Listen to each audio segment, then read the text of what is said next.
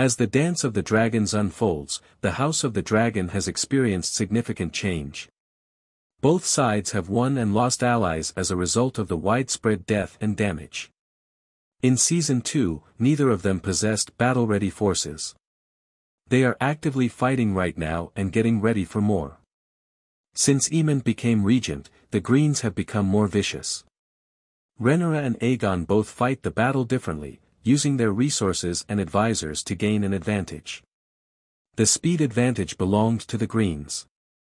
Their allies were expecting them to seize the throne prior to Viserys' demise.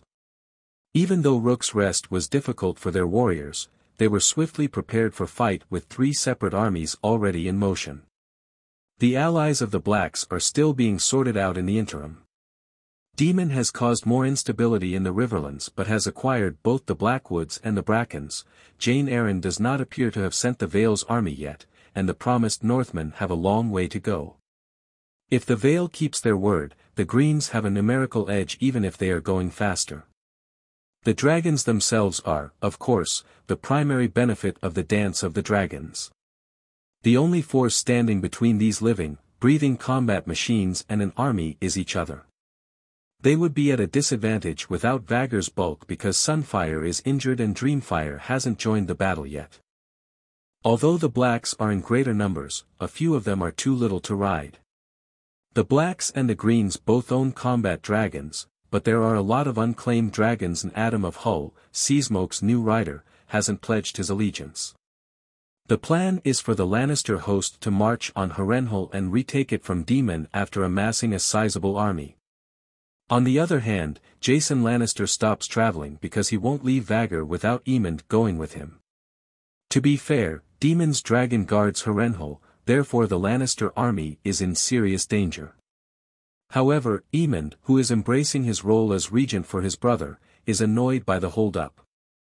He says he will meet the men at Harrenhal and declines to fly with them. Before they can resupply, Aemond rushes Cole and his diminished company into combat once more. Both sides have their sights set on the Riverlands, but because Daemon has already arrived, the Greens' attack must be coordinated. The Blacks have implemented a number of strategies that are beginning to bear fruit. Steve Toussaint's character Corlys Velaryon formally assumes the role of Hand of the Queen, offering a reliable viewpoint that the men in Rhaenyra's council will not challenge. Rhaenyra decides to demonstrate her strength in the hopes of becoming the next Queen Visenya, even if they still have doubts about her, and advise her to retake Rook's Rest rather than look for more dragon riders. Rhaena learns from the Vale that Reggio, Prince of Pentos, will provide the refuge Rhaenyra and her younger half-brothers need throughout the conflict. This strategy should safeguard Rhaenyra's ancestry, which is especially important given the brutal start of the conflict that showed no one is safe, not even young children. However, Rhaenyra's supporters are not just engaged in plotting in Dragonstone. Daemon has been a source of frustration for her, but at least they have a shared objective as he still opposes the Greens.